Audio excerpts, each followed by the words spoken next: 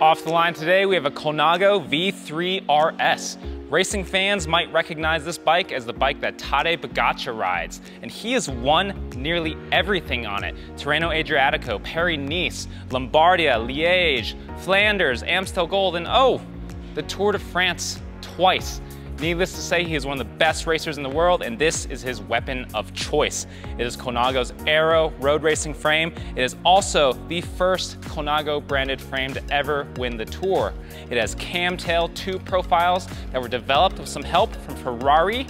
The drivetrain is a SRAM red axis group with a cork power meter and rotor Q-rings. This disc brake frame can clear 32mm tires. It is perfect for Italian bike lovers who demand maximum performance. If you want to ride what the best rider in the world is riding, this is it.